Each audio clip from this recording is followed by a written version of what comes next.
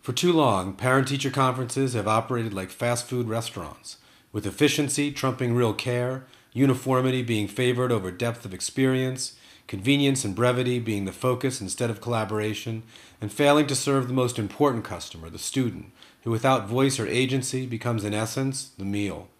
Hi, my name's Mark Silberberg, and I'm the Director of Learning and Innovation at the Little Red Schoolhouse in Elizabeth Irwin High School, a pre-K through 12 progressive independent school in New York City. Our Teachers Guild team would like to suggest that a more useful metaphor is the conference as a family dinner. For us, family dinner is a time to connect, step outside of the routines of the day, relax, relate, tell stories, and cultivate a sense of who we are as a family. Family dinner conferences should be designed with the following ingredients, which we think are absolutely essential to any endeavor that seeks to make conferences more meaningful. We've identified a number of recipes that we think are ideally suited to these ingredients and will provide a healthier alternative for parents, teachers, and students.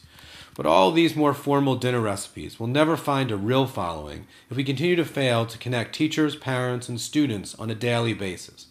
So that's why we want to move past the metaphor of family dinners and really talk about family dinners. What if teachers were in more regular conversation with parents about the compelling ideas and experiences that were taking place in their classrooms and provided parents with related conversation starters to use during family dinner?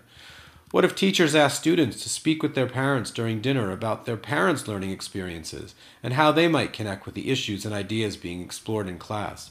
And what if we let kids and parents use their cell phones at the dinner table to record some of these insights on social media, #FamilyDinner, so that those conversations could become part of a shared classroom community conversation? What if schools really thought about narrowing the distance between the classroom and the dining room table? We think that the narrowing of that distance would have to have some interesting positive impacts on the more formal conferences, regardless of how they might be structured in a given school. We hope you'll join us as we continue to explore the possibilities of family dinner on the Teachers Guild.